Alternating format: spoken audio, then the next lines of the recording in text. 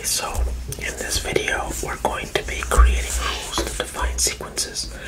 So let's just jump into a sequence. Say I have the numbers 1, 8, 16, 26, 39, 56, and 78. Now let's say I want to find the next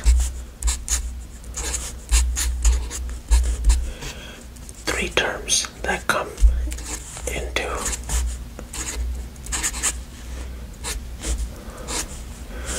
so I want to find out what these 3 are given this sequence. Let's start trying to figure this out. So a very easy way to do this is to just write it out in terms of a chart. So let's do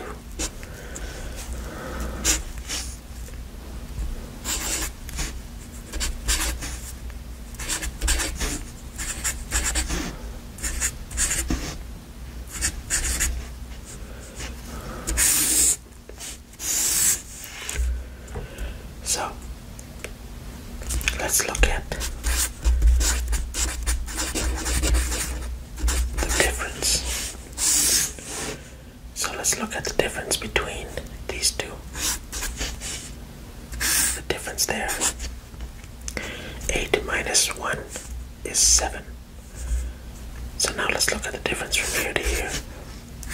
The difference here is 8. And the difference here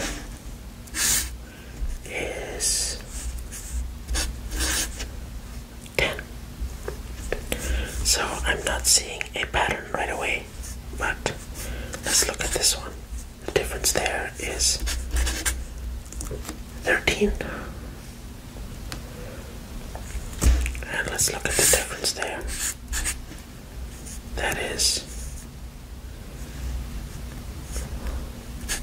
17, and the difference there is 78 minus 56, that is 22. So right off the bat, I do not see any differences when I'm incrementing here. But what I can do is look at the difference again.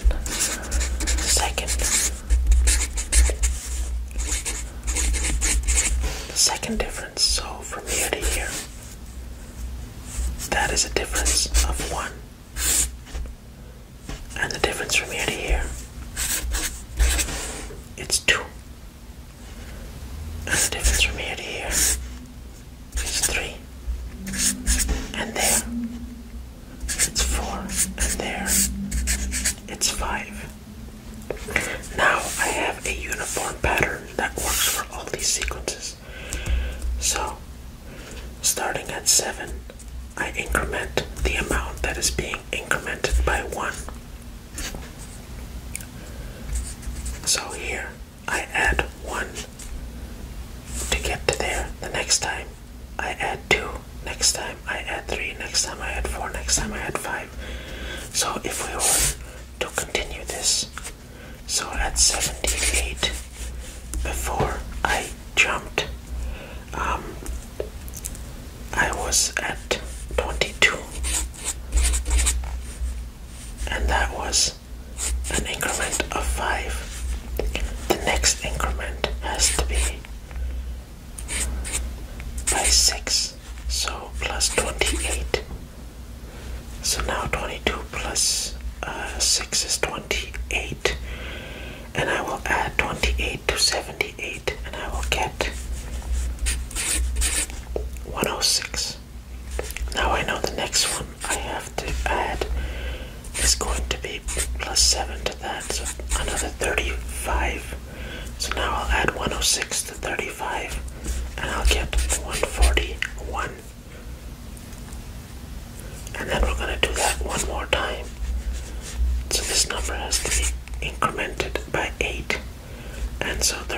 plus 8 is 43, and 43 plus 141 is 184. So there are my three numbers that are going to be, or my next three numbers, and I could continue this pattern by adding 9 and whatnot, and just continuing on and on and on. But yeah, that is basically in this example we have looked at all the terms, and then we went in and looked for a pattern, and we found the pattern that the amount that this was being incremented by was being incremented. So that's the rule that we found when solving this. So now we can look at, let's do one more example, just to nail this in. Let's look at, let's say we do a pattern with fractions. This is our sequence we're going to start out with.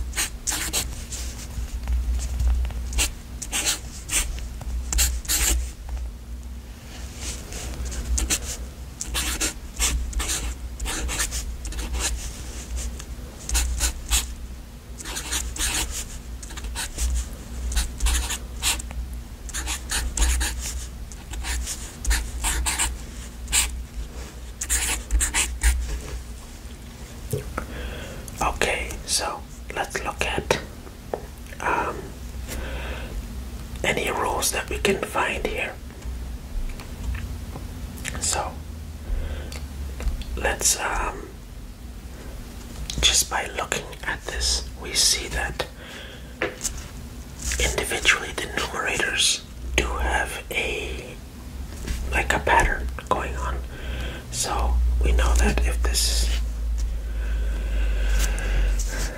we were to label this like n equals 1, 2, 3, n being the term, if this is n equals 1, this is n equals 2, blah blah blah, 3, 4, 5, 6, 7, n equals 7.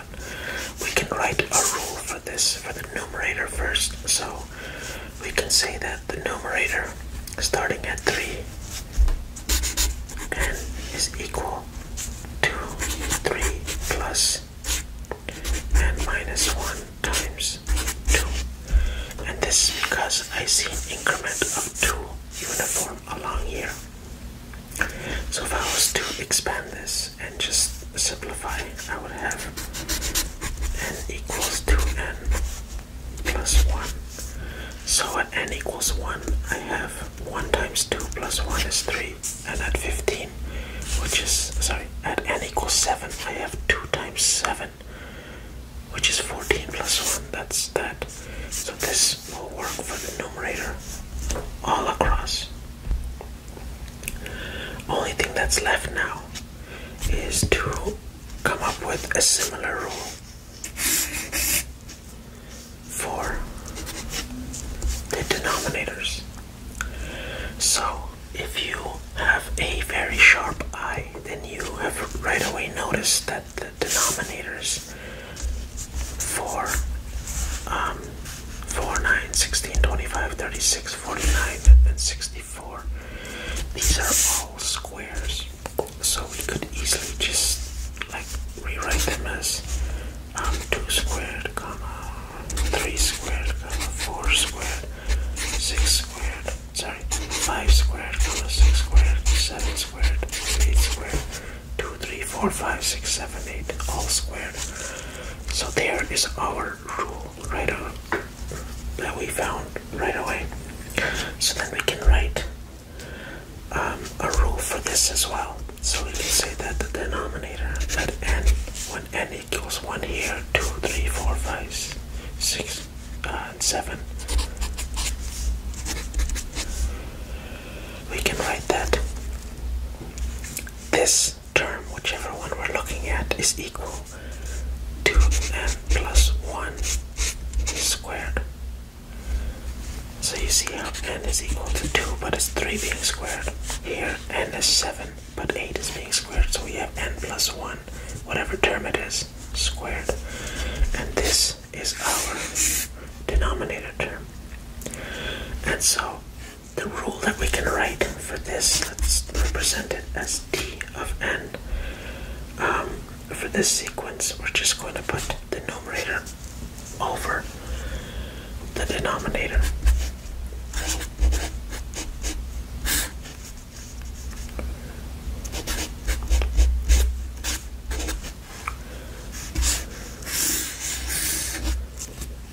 And there you go.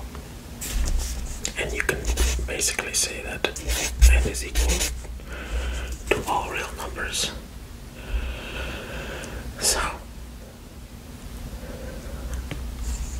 I hope that these are very simple examples, but I hope that